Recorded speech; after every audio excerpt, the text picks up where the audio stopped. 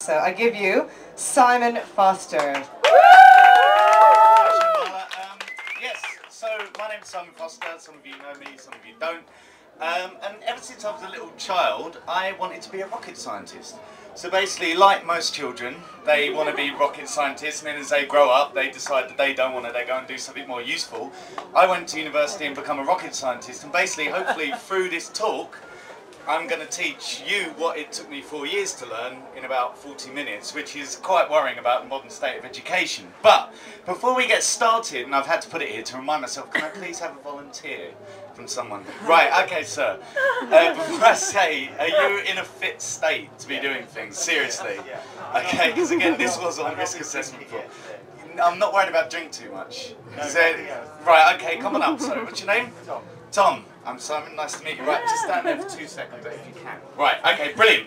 Because the ideas of using rockets isn't a new one. It goes back thousands of years, basically, to the ancient Chinese. Now, they've got their old texts called the I Ching, basically, and that just means like teaching book. And in it, it's got lots of things. Basically, the emperor come down from heaven, and he needed to go know what was going on in the stars. Basically, he had a lot of astrologers, alchemists going on. And in one of these books, it says, whatever you do, don't mix two chemicals together because you might get a fire or an explosion. Now, after a little while, the Chinese decided that this actually might be quite a good thing. And what they'd actually invented was, or discovered, was gunpowder. And gunpowder is incredibly easy to make, okay? It's got 3 basic ingredients.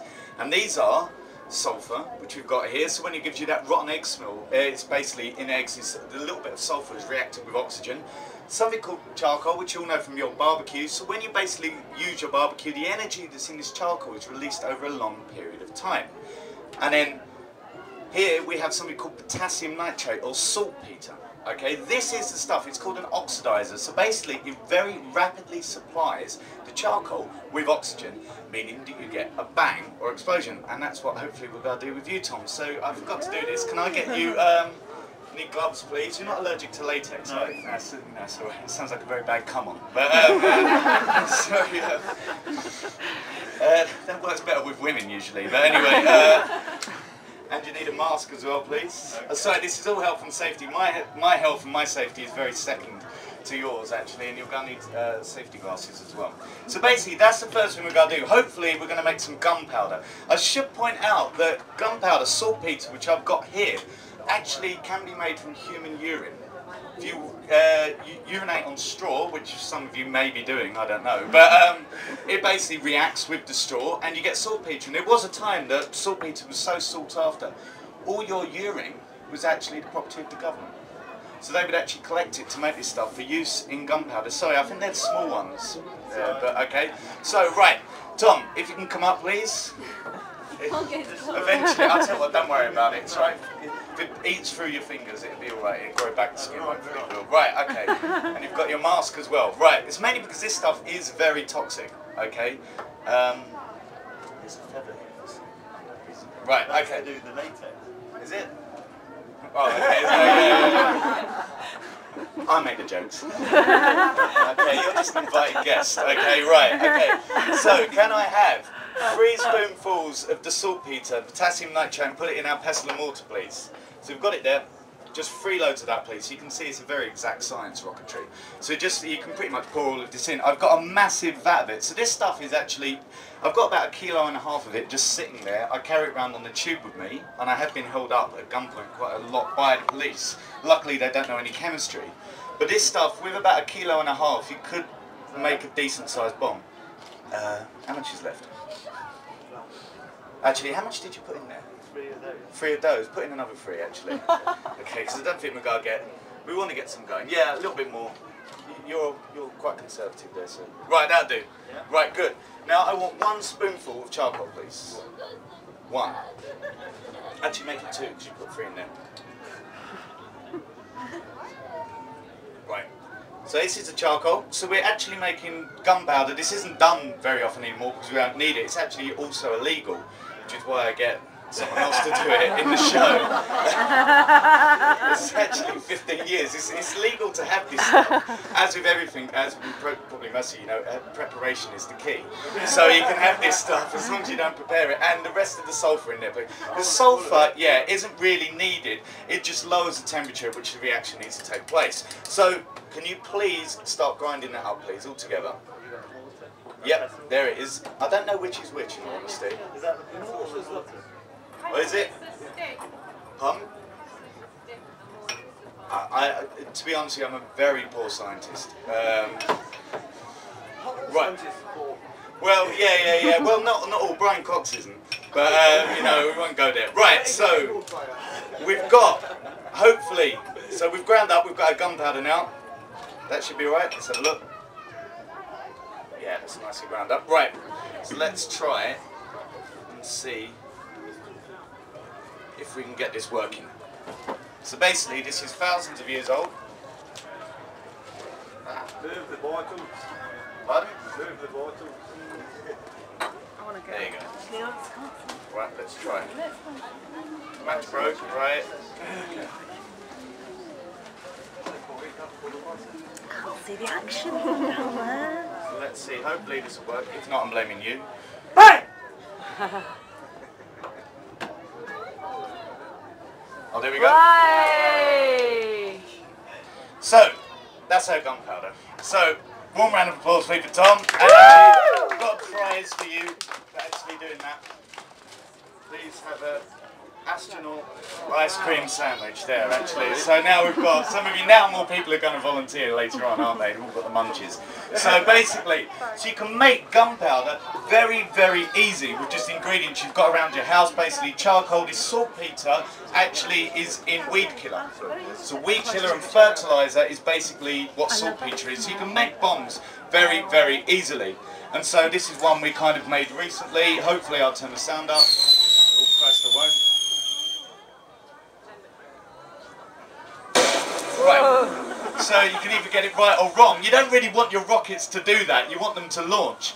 And so basically what the ancient Chinese did, they packed this stuff into like kind of bamboo and stuff like that, sealed one end off, had these waste gases coming out the other end, and basically they discovered about 1,500 years before Sir Isaac Newton came up with it, Newton's third law of motion, and that is for every action there's an equal and opposite reaction. What does that mean? Well, many of you have probably been ice skating.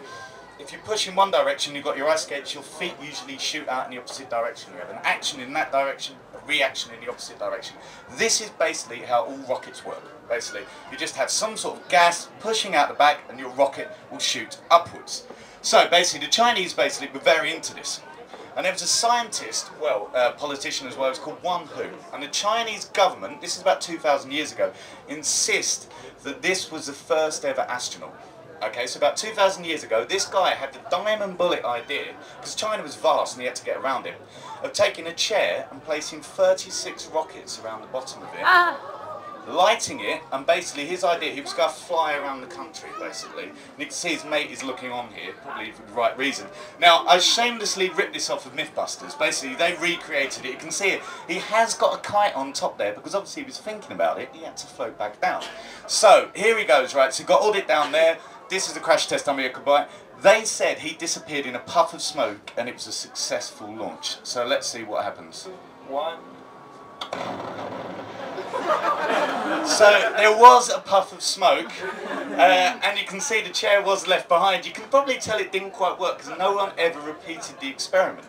Which, if it was a successful launch, people would have kind of repeated the experiment after that, you would hope. So basically, I'm going to shamelessly miss out about 2,000 years of history and move on to World War II. And there's this guy here, I don't know if any of you heard of him, he's called Wernher von Braun. He's basically described as the father of NASA, basically, and this is how he wants to be remembered. A visionary with one of his rockets looking out to the future.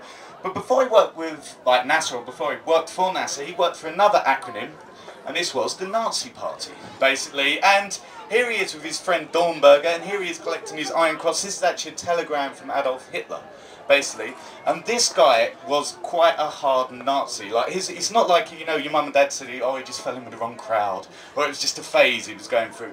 This guy enjoyed being a Nazi, okay? He rocked the Nazi look, and like, kind of not in an ironic Shoreditch way. This guy really, really got into it, basically. And he helped build two different types of rockets. There was one called the V1, and that's actually what we're going to try and repeat the experiment today here with this here. It's called the Doodle Bug. Okay, And it's a very, very simple rocket. You can see it here. So this is it here. Basically, it's just what's called a pulse jet on the back. And basically, all this is, it just runs on methanol, alcohol. So all the stuff you're drinking there is basically rocket fuel. That's ethanol, what you're drinking. Oh, and here's the normal sound of the doodlebug. So this sound used to terrify people about 60, 70 years ago in London, all around here. As soon as it cut off like that, then you're worried because the thing was starting to fall on you. And it basically run on methanol. This stuff, you can go into a chemist, pick it up very, very easily. I should point out, it isn't purple by colour. Alcohol, methanol is actually clear. They put the purple in it as a poison to stop kind of tramps and alcoholics drinking it. Well, what's really worrying is they've actually built up an immunity to this poison. So you kind of got more evidence for evolution there, ladies and gentlemen. But it's a poor joke. Right, anyway, so I basically built a doodlebug engine here out of a jam jar with a hole in it. And what happens is, the ethanol inside it, I'll give it a shake, is basically vaporised, becomes a gas. And what it does is, when I set fire to it, basically, you'll get a flame. That instantly puts the flame out. There's not enough oxygen in there, so it goes out. Air then rushes in, and the mixture's hopefully hot enough, it goes on, off, and you get that kind of terrifying doodlebug sound. So let's hope this works. I'm going to put it down here, actually, again, out of safety. You keep your fingers crossed, please, actually, because sometimes this works, sometimes it doesn't. And I've got a safety blanket here, which is actually just a tea towel. So, and I built that box myself as well, so hopefully this will work.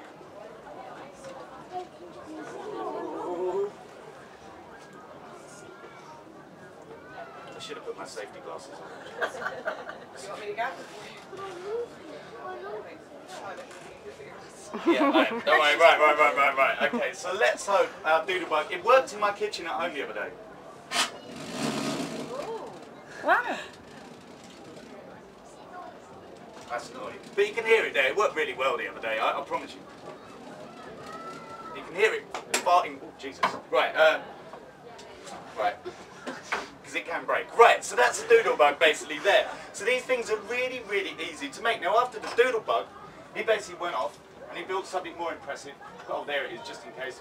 This is him working on a rocket called the V2. So I need this, my voice is so loud, I probably don't need it, actually, it's quieter now. But he worked on something called the V2. Again, that was fueled by alcohol. So basically, these things would come crashing down on London, so most of them didn't work. There was only about 1 in 10 was a successful launch. Most of them, very luckily, blew up on the test launch there.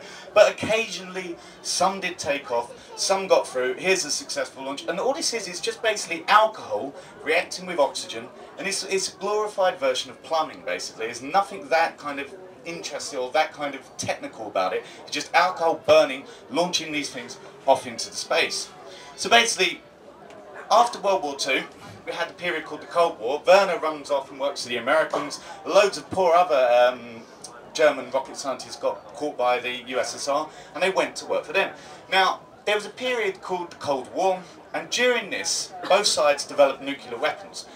But they knew that if they launched their nuclear weapons at each other, that they would have time for the opposition or the enemy country to launch theirs, and they'd wipe each other out. It's called mutually assured destruction, or MAD. So instead of going to war, they decided to try and beat each other using science. And one of the things they tried to go for was a space race, to try and get people up into space. But to get people into space, you need bigger and bigger rockets. So the V2 is down here, just his scale. This is about 11 meters high, okay? So it's about 3 stories. The Saturn V that got people into space is here. That one there is about 33 stories high. Okay, it's bigger than the Statue of Liberty. It weighed 2,800 tons. Okay, that was when it was fueled. It could only actually carry 10 tons into space, so it could get hardly anything into space. This thing, it's nearly all fuel, and these things are actually they're not much thicker than a Coke can. Okay, these things are really, really, really thin. So basically, to get these big rockets into space, we need new fuels. So can I have another volunteer, please, anywhere? It really can't be a child for this one, actually. I'd like to point out, actually, it can't be. So, have you been taking anything? No. Sorry, no, just the face paint. I was like, okay, a little bit alarmed there. I was going to say, like, we've got, okay, you're an electron. Yeah. That's wonderful. So she hasn't been taking anything, our little electron friend here. Right, okay. So if you just stand there for a little while. So basically, what they decided, oh, can you just stand, thank you. So basically, to get into space, we needed new fuels, and one of the fuels they looked at was basically water. I know that sounds weird, but if you know the chemical formula, water is H2O. That's 2 parts hydrogen, 1 part oxygen. And basically you can see here that the hydrogen is slightly positively charged, the oxygen is slightly negatively charged. So amazing as it sounds, you could actually get electricity to pull the water apart. So some of you have got the batteries and the cups I gave you. Hopefully still none of you have drunk it. Can you please drop the battery into the water?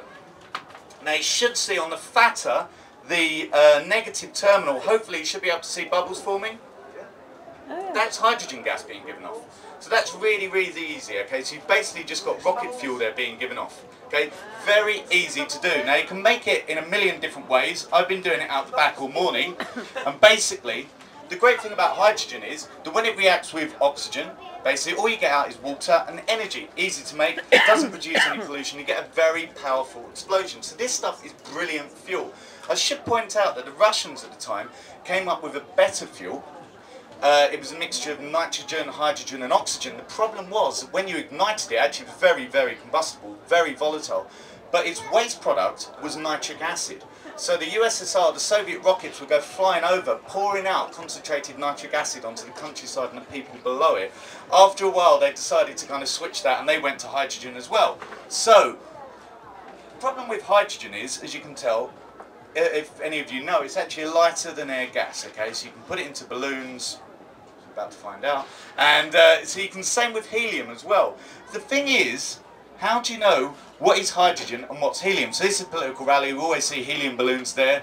So basically we're going to play a game of hydrogen or helium, okay?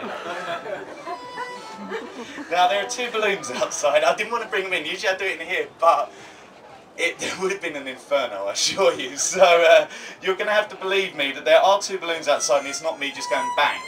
Okay, so we've got 2 balloons out there, one's hydrogen, one's helium. If you guess correctly, you keep your face. If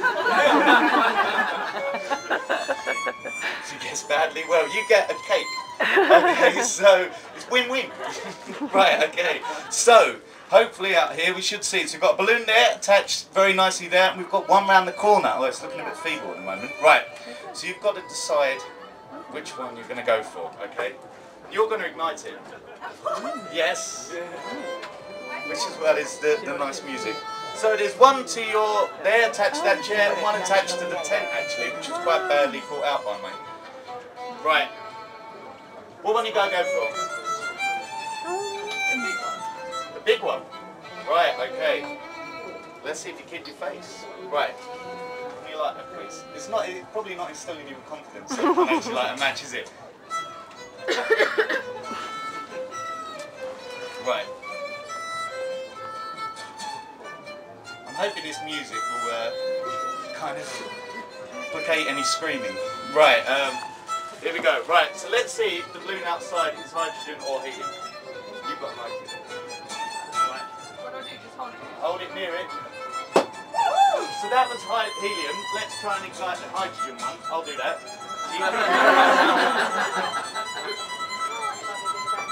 So there's one here. It's looking very feeble at the moment, unfortunately.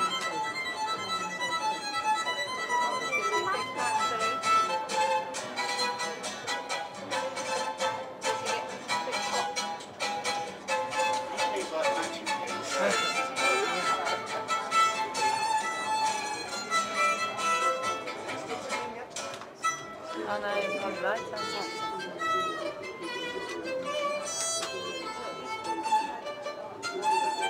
Actually, there's a lighter over there. It might be better using that. Yeah. The music never usually runs out. So, right, here we go.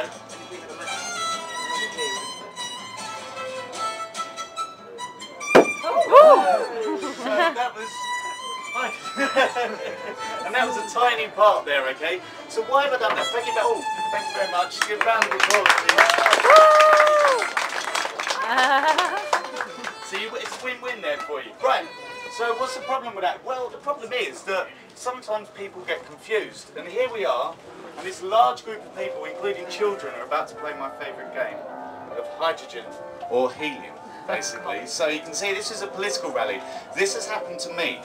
I had it the other way around, so you can see all these balloons here. What do you think might happen, ladies and gentlemen? Get ready. They'd filled them accidentally, instead of with helium, they'd filled them with hydrogen. And this actually happened. This happened in May. There's a woman there going for the Olympic torch relay. She's really got into the spirit of it, isn't it? But luckily she was okay. But so this is a really, really powerful fuel. And we've got it here. So basically this is one of the space shuttles launching. Hopefully the video's stopped. And in the engines here, 5 tons of hydrogen is being used every second. So that's about the weight of 5 cars is being ignited. You think that tiny pop out there is about the size of my fist, that balloon? That there, okay, you've got around, 5 tons of fuel being burnt every second. The power coming from these engines is enormous. One of these engines is about the size of this room. So you can imagine the kind of heat that's being given off there. That's why the flame's gone blue. Now, in all of this, what actually happened? Well, it was the Soviets that got the first object into space. It was a satellite called Sputnik, and it was in 1957. Now, you ladies and gentlemen are about to hear the scariest sound many Americans had ever heard. Basically, this here, the Sputnik was transmitting on a radio signal, so you could easily tune your radio in and you could hear Sputnik going over. And this is what it sounded like. If you turn your radio on, you'd hear that. Now, to us that doesn't sound particularly scary, but to many Americans they had no idea what it meant. They actually thought it was trying to control their minds. They thought that beeping actually meant be a communist. Okay, they really, really believed this. Height of the Cold War. It wasn't helped because Sputnik's trajectory actually flew over Florida. Now at the time, many people had radio-controlled garage doors. Accidentally, I don't know, Sputnik was transmitting on the same signal, the same frequency as many of these garage doors. So every time Sputnik would fly over, all these garage doors would start opening and closing. This really freaked them out. It was like a really shit episode of Doctor Who, basically. That people get swallowed by their garage doors. But obviously people were really freaked out by this. My God, if they can control their garage doors, what can these people do? So they got really, really freaked out by this. So they, God damn, they ain't got to control my garage door. So they said, right, we've got to do something. We've got to get a human being into space. So basically, they tried to. The problem is, with getting a human being into space, there's something called escape velocity. Basically, to escape Earth's gravity, a human being or any object needs to be travelling at 11,000 meters a second. That's 11 kilometers a second. Now, bizarrely, getting to that speed isn't a problem. Okay, for normal objects. The problem is you get something called G-force. Now, many of you have been on the road, you accelerate, you slow down, you feel yourself being pulled forwards and backwards. It's like artificial gravity. You go around the corner, you feel yourself being pulled in a certain direction. To get into space, you need to be pulling at some point 9 to 10 Gs. That's 9 or 10 times the pull of gravity. So, to make things easier, say I weigh 100 kilograms, that would mean I would at a certain point on that flight feel like I weighed 1,000 kilograms. I would feel like I weighed a ton. That puts a tremendous strain on the human body. Now actually, to test astronauts out in this, what they do is they put people in a centrifuge. So there's someone in this basically, and they're spun around. And it's basically a glorified roundabout. Okay, so if you want to do astronaut training, which obviously I did as a child, you put someone on this, on a roundabout, and you just spin them round and wait for them to vomit, fly off, pass out, something like that. And the great thing is, they actually put cameras inside these things. Okay, so here's some people undergoing astronaut training. This is called a dead man's stick. The reason is, when you pass out, you basically let go. In the top right-hand corner, you can see the G's, the amount of gravity they're pulling. These guys get to about 4 or 5 times the pull of gravity. Now you can see there, the soft, squishy stuff pulled backwards. Other problem is, very hard to breathe. Your lungs get compressed against your ribcage, you can't breathe anymore. The other problem is all your blood gets pulled down to your feet, it's very hard for the blood to get up to your head, so basically you start to faint. So these people are gurning away. There were so many people that looked like this last night. I was in Bruce Manoeuvre, and there was a guy who looked just like that. Okay, this guy's really enjoying it as well. So basically the problem is the blood won't go to your brain. Now you don't want that. If you're trying to fly a rocket, you want to try and stay conscious. She's quite hardcore, she gets up to about 6 Gs. Okay, now eventually what happens is blood stops, you can't control your body anymore, you pass out like this guy. Now he's gone completely, okay? You can see him, the problem is you're about to see. So he's involuntarily shaking, he's passed out, the blood has not got to his head, he's gone. Now that's a problem. Here you can just turn the machine off, return to normal gravity. Hopefully the heart will pump blood back up to your brain, you're okay. Problem is, you don't want that with an astronaut, basically. You've got to be really careful because you don't want your astronaut to suffer a heart attack or die on the way into space. Now, there's another problem. You can see they're all alright at the end now. I'm not quite that sadistic. So they're all smiling and the blood's returned to them and they're all happy. Now, there's another problem, okay? So this is it here. You can see them, they're going, because you've got like liquidy contents inside you, haven't you? And they all get forced around so they can lip read there. This is the other problem, because you're going to throw up basically, and many people do. Okay, so when they were doing astronaut training for the first lot, they had to find people with incredibly strong hearts and also incredibly strong stomachs. Because the thing is, if you're in a capsule with 2 other people, you don't want one of them to die and vomit at the same time. Because you don't want to be in like a vomit-filled capsule with a corpse for a couple of weeks. It ain't going to be good. Okay. Now, the Soviet Union basically found an incredibly hardcore man. His name is Yuri Gagarin. It's 12th of April 1961. He was shot into space. Yuri had a number of things going for him. Firstly, he was an incredibly intelligent guy, really clever. Other thing is, incredibly strong heart. He actually, on his launch, okay, they weren't quite that technical with how to get him up there. He felt 12 times the pull of gravity for about 30 seconds. Okay, he had an incredibly strong stomach as well, as you can imagine. The other thing going for him was, he was actually basically flying a converted nuclear missile. So they'd taken a nuclear warhead off the top of it and they decided to cram a human being inside it. Actually, they forgot what the payload was going to be though, a human being. And he was actually the shortest person they could find that had the qualifications to fit in. And he basically went into space in the fetal position. They basically just squeezed him in and he was going like that, trying to flick the switches, and he was up there for a good few hours flying around, but they basically got him up there. So now the Americans got very, very, very upset. But just before they did this, they basically decided to try and cheat, right? The problems the Americans had was their rockets kept blowing up, okay, and not what they wanted. The Soviet rockets kept blowing up as well, but because the news didn't get out, the Americans thought, my God, these Soviets are really, really good. So basically their rockets kept blowing up, didn't want to put a human being on it, so what they did was they took a helium weather balloon. You can see there's a bit down here, it's full of all kind of cameras and sensors and science equipment. They basically gutted that and stuck a human being in it and let it go. And decided, and this guy very nearly got into space. His name is Joe Kittinger, and this is the video footage from him. So basically, this is a camera on top of him. This is a jet trying to fly him. He did this 3 times, okay? So there he is in his little cradle, just wandered around. Didn't have a seatbelt, anything. He's in this pressurized spacesuit, okay? So what do you do when you're that high up, okay? This one was his 3rd and final launch. He's at 33 kilometers up here, okay? So what do? You jump.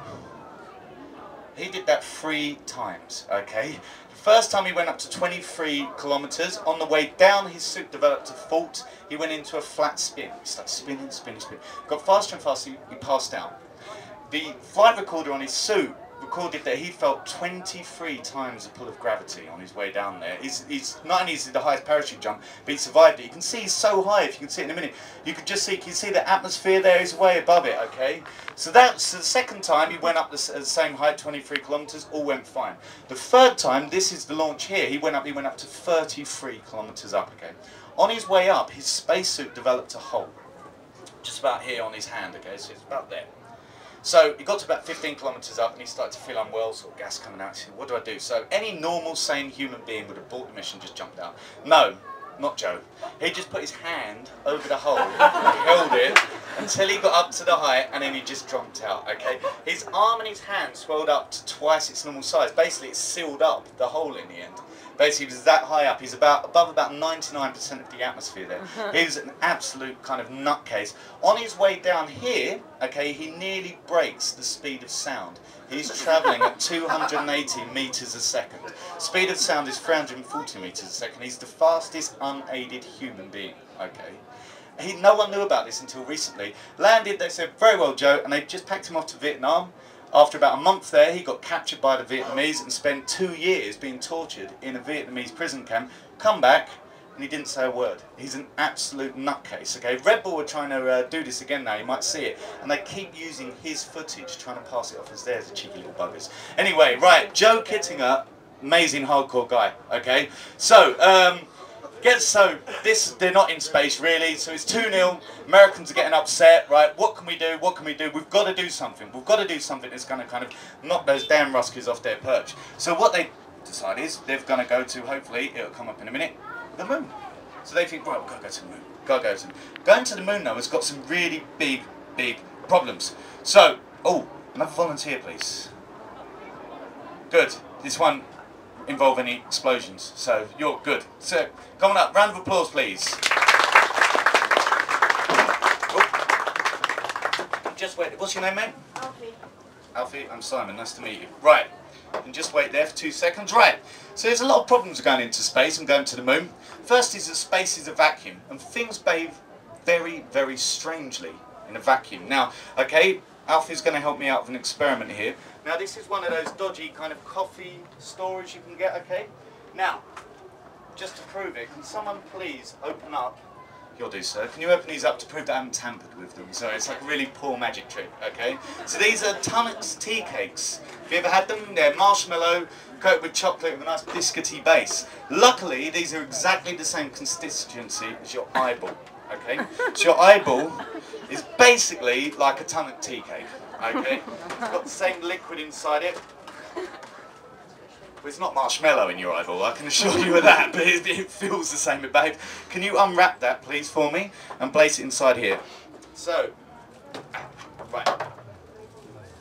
Are you feeling strong, Alfie? Good, right.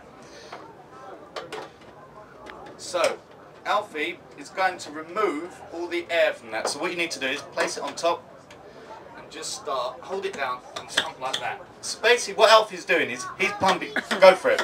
Really hard. So Alfie's removing the air from inside here. Hopefully it'll go in a minute. So this is what would happen to your body. Can you see anything happening? Keep going. So it should start. There's air inside the marshmallow. Keep going. Let's give it a go.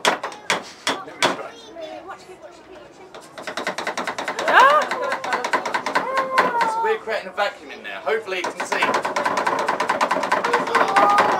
got to give myself a heart attack. Right, so basically the air inside wants to get out. So basically it starts expanding out. So this is what would happen to your eyeballs in space, basically. They'd pop.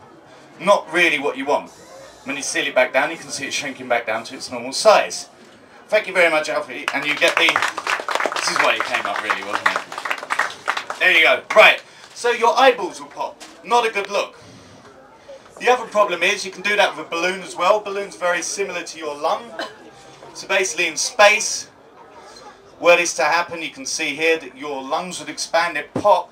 No one's actually tried this, which I don't believe, because I would really want to see if this happened, but allegedly your lungs will pop out of your mouth. Now I don't know if that's true or not. They must have tried this with monkeys or rats or something, but allegedly, you know. So basically your lungs would expand, very bad for you. Marshmallows would go up just like your eyeball. The other amazing thing is what happens to water in a vacuum. So I can't do this experiment here because it's quite dangerous. I had to do this at work. So you'll have to believe me that this is water at room temperature, okay? Here, turned it on. Sounds like a bong. And I'm removing all the air from inside. I guess it's a familiar sound from around these parts, isn't it? Okay. So maybe people are doing this experiment. Who knows? And so this water now, water boils at 100 degrees because air is pushing down on it. Okay, and the water molecules need energy to be liberated to become a gas. Now, if you start removing that air pushing down on it, the water doesn't need to be as hot. It doesn't need that much energy to become a gas anymore. And so what happens is water will boil at room temperature. Wow. That's at 20 degrees. It hasn't changed in temperature. All that's happened is the air on top of it pushing down is no longer there, so the water doesn't need as much energy to become liberated, to become a gas. And then hopefully I'll turn it off in a sec there and you can see it just becomes a liquid again. In space, your blood would boil. Literally, it boils straight out of your skin. Okay, that's what would happen to you. So going to space is quite a problem. Okay, the other problem with going into space is that it's very, very cold. If you're not in direct sunlight, space gets down to about minus 270 degrees. Okay, that's near a point called absolute zero, where everything becomes a solid. Okay. Oh, I should point out, I didn't say about the vacuum. So there was a guy called Alexei Leonov. He was the first man ever to do a spacewalk. Okay, It was about the 70th anniversary of it soon or something like that. I should have learned. But anyway, so when he went in there, he was meant to be outside for 2 minutes. Okay, so he went outside the space capsule. The Soviets are actually filming it on a live broadcast. He's meant to be out for 2 minutes. Unfortunately, they forgot that his spacesuit would inflate. So while he was outside, went outside, his spacesuit inflated, so he decides to get back in. He's now too big to fit back into the doorway of the space capsule. So they're filming it, going down live, and then obviously after about 5 minutes they're going, oh, something's quite wrong here. So they literally just pan the camera to one side and just saying, you've probably seen enough of that now. So they just went out black space as Alexi's desperately trying to get back into... What they did was a really cunning thing. They just rewound the tape. So it looked like he got back in really easily. And no one noticed, even the Americans didn't notice until recently. The guy, so he's out there, he can't get in, his mate's inside going, oh God, they'd actually given him cyanide, so in case it went wrong, you can kill yourself. Brilliant. So basically what he did, so he's sitting there, for 13 minutes he's outside, okay? Obviously he starts sweating. His spacesuit filled up with sweat basically up to his knees. I don't know if it was just sweat, but basically it was just, he filled up to his knees with sweat. In the end, the only way he could get back in was to depressurise his own spacesuit. So he actually had to let the gas out of the spacesuit to get back in. He gave himself the bends doing that. So basically his blood started to boil. He was seriously, he's still alive, but he basically really messed himself up to get back inside. So, you know, these things really did go wrong. Now, as I was saying, space is very, very cold. Out of direct sunlight, space can get down to about minus 270 degrees. That's basically everything's a solid at that temperature. And this can do very strange things. So there's something called liquid nitrogen. I can get hold of very easy at work, luckily. And basically, it's about minus 200 degrees. Now, I've placed inside that banana. Bananas are great because they're roughly the same constituency as your fingers, your flesh, basically. So I've put a banana into our liquid nitrogen and it's cooling down to about minus 200 degrees, the same temperature as space. Now I've sped this up, it's kind of like a scientific Benny Hill, but basically it's just been sped up there. So I've got a banana in it, I keep testing it, so it's being cooled down. So if you don't have some sort of refrigeration or warming unit, you're going to bake in space or freeze. So on the back of a spacesuit, when you see the people on the moon, and they did go to the moon, basically that's actually nearly all a refrigeration and heating unit. It's a giant refrigerator on his back, basically, because the problem is, if you're exposed to space, you can sit here and there's me clearing my throat, basically this is what's going to happen. So basically, get the banana out, here it comes, hurry up. So this is about minus 200 degrees, okay? This would be what would happen to your body. So your flesh is all nice and bendy now and it's all very good. Okay, this banana, your finger, minus 200 degrees. This is why I can't bring it with me, by the way. Actually, you just become brittle, basically. That's what's happened to Walt Disney's head, by the way. So he's cut his head off and he's frozen in liquid nitrogen. Not only have they got to solve the problem of death, they've got to solve the problem of his head not being attached to his body, which is quite remarkable. But anyway, so eventually the Americans did get to the moon. Brilliant. So basically the Russians got bored of the space race now and didn't really bother. They nearly got there. They were about 2 years away from landing on the moon. They kind of gave up. This is basically... that's Alan Shepard, who should have been the first human in space, but his rocket blew up just before he was about to get on it. So basically this is Alan Shepard, the guy that played golf on the moon. That's his little buggy there. It's a bit like kind of Action Man, G.I. Joe. Brilliant. Now, many of you hopefully have heard of Buzz Aldrin. Yeah. So basically there's this, I don't want to swear, but idiot in America called Bart Sibrel, and he's one of many people who believes that we did not, or human beings did not go to the moon. So Buzz Aldrin's in his 80s, basically now, and this guy decides to start going and berating him, okay? This is what he's saying. Said you walked in the bin when you didn't. Calling a kettle black if everybody say that misrepresented away from me. You're a coward and a liar and a... Don't say that to Buzz Aldrin. He knocks the guy out, okay? In his 80s, he can still knock people out. I love the guy, okay? He's brilliant. There's an old test flight pilot. You don't go up to him and call him a coward. What, are you out of your mind? Anyway, so brilliant. So we got there. Now, just to finish off, so that's kind of up to the present day. We've got to talk of the future. So this is a TIE fighter. But does anyone know what TIE stands for? It does actually stand for something. Twin ion engine. Yeah, there he is. Someone who's been as lonely as me, haven't you? Crying into his keyboard, Googling at 2 in the morning, useless information. Yes, stands for twin ion engine, and basically we are making these things now. Okay, so I've got here, this is something called an ion lifter, and I've got one here. It's basically tin foil. It looks like a mad hat, but it's actually tin foil attached to some sticks. This is running purely on electricity, about 30,000 volts. Okay, so there's a little wire at the top. Basically, you're supplying electrical current to it, and it's basically lifting it off. Okay, there's no jiggery pokery there. You can see the wire there. So when people see, they say they see UFOs and things like that, they're actually probably seeing these type of prototype aircraft. You can make these very easily, and this is basically the future of spaceflight. This is what governments are kind of making now. It's very, very easy as long as you can get 30,000 volts to lift these things. So basically, this is what it looks like. You've got positive wire at the top, negative skirt at the bottom. The negative, these are electrons, okay, electricity basically. They ionize, charge the air. The air becomes positively charged. It gets dragged down, your thing lifts up. So you get a kind of blowing down, and it lifts your craft off above the ground. And this is basically what people are trying to do now with rockets. Instead of taking expensive fuel, because it costs actually $20,000 a kilo to take something into space. Okay, so that means if you want to take a litre of water into space, that's going to cost you $20,000. Most of it is fuel. Okay, these things work on a fraction of the fuel to power them. You basically get electrons in there, positive ions, they're attracted to this negative grid, shoot out the back, it's called an ion beam, and that propels you forward. And this is the future of spacecraft, ladies and gentlemen. So I think hopefully we'll use these to go to the moon and then on to Mars. Basically, we've got to build, well, before the idea was 2015 we'll go back to the moon. Basically, unfortunately, there was a problem with the economy, as many of you may have heard, and kind of we're not going there anymore, but we will one day. So, I think kind of I've run out of time. I might have some questions. Oh, I've got time for questions. But thank you very much, ladies and gentlemen. You've basically learned everything I know about rockets and Nazis. So, brilliant. I hope you enjoyed it. Thank you very much. Hey, 3 cheers for Simon Foster, ladies and gentlemen. Woo! Joe, is it Kinninger? I think it's really into it. Joe Kinninger, people like that make the world a better place. Like, seriously, he went into, was it 33 kilometers above the earth and jumped and did it 3 times, and then he spent 2 years in a concentration camp in Vietnam. Horribly tortured. Being horribly tortured and lived to tell the tale. Yep, and yeah, he's just doing his Badass. Professional science badass. What amazing. So we are Guerilla Science, and we are here to prove conclusively that science is not boring. And I think people like Simon Foster and Joe Kinninger do so very capably. Don't you agree? Oh, I wouldn't put myself in the same kind of thing as Joe.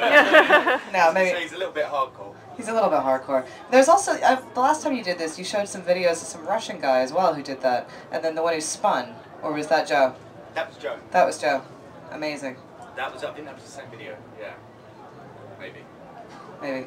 Anyway, so we are Guerilla Science. We are about to have a short interlude of about 10 minutes, and then we'll be going on a hunt for subatomic particles. So do please join us. We're going to go and see if we can discover the Higgs boson out in the fields of Shambala.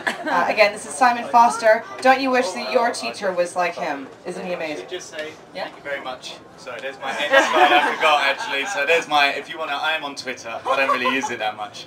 But basically, yeah, there you are. Thank you very much, ladies and gentlemen.